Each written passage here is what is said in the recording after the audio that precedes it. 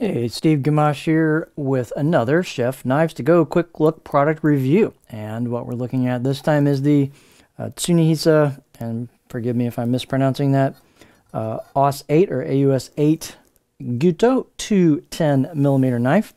So this is a monosteel blade, so it's one piece of steel that's probably laser cut and ground to shape.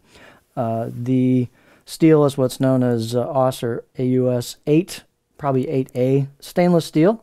Heat treats about 59 to 60 Rockwell on that. And this is a pretty resilient steel. It's used in a lot of different kinds of outdoor blades as well. And so it's known to have some toughness to it. So this will be a forgiving knife. The heat treat's not super high on it. Again, it's got a little bit of resiliency to the steel itself. So I'm not going to say it's going to take a beating like a Euro chef's knife might, but it's going to be a little more forgiving than some of the higher hardness, thinner blades out there. So this depends on what your target market is and who's going to use this. But it's a very nicely made blade. So don't be afraid of this steel if this might be right what you need for your particular situation, or somebody if you want to gift a knife like this. The weight and dimensions can vary a little bit on knife to knife. This particular one is 173 grams or 6.1 ounces. Edge length, it's a little oversized, about 215 on the edge, so it's got some decent length to it. Just under 8.5 inches of cutting edge. Overall length, about 335 millimeters from the tip to the back of the handle.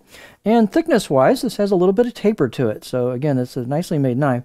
I got about 1.9 millimeters of thickness at the back, and then about 1.7 in the middle. And then if you look, it does have kind of a taper, what we call a distal taper, where the blade thickness, the spine thickness, gradually gets smaller towards the tip. And then we've got the overall grind of the blade that flows from the spine down to the edge. And so the tip itself, it's not like super ghost skinny, but it's pretty thin. And so the performance will be good on this knife. That's a good compromise. And see how it thins out pretty much quite a bit in the front. So that's going to help the performance of this tip.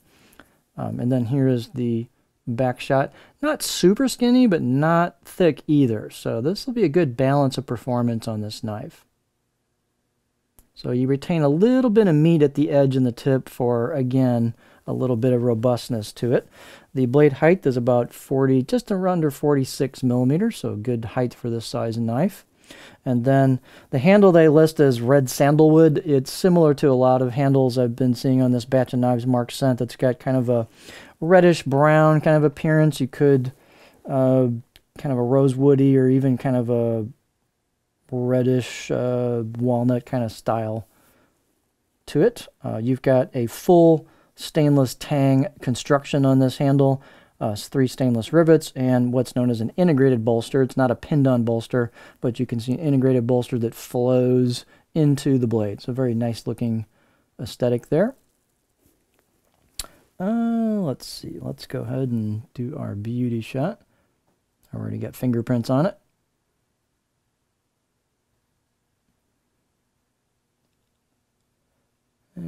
Let's see, we'll do that. It's a little trickier to do that, but we'll do that.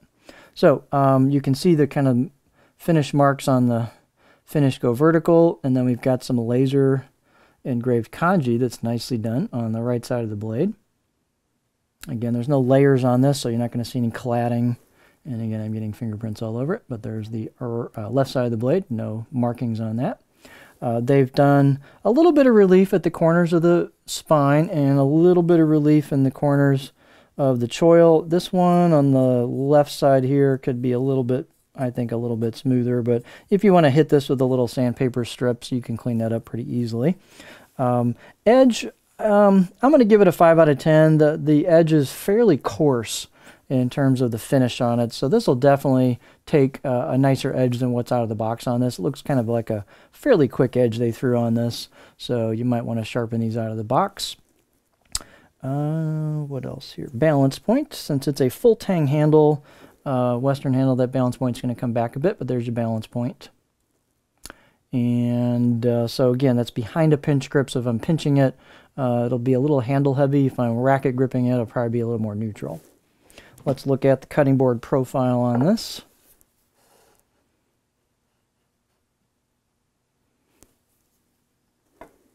This might be a really good knife in a professional environment just because the steel's a bit more forgiving It does not have a, hey, look at me kind of look, so it's a little more unassuming. You got some kanji on there, kind of a standard blade finish, no weird, shouldn't say weird, but no kind of eye-grabbing hammered finish and so on, if you know what I'm saying. So it's kind of a nondescript knife, but with nice performance and forgiving steel, so this will work well in a pro environment. You'll have to sharpen it a little bit more often, but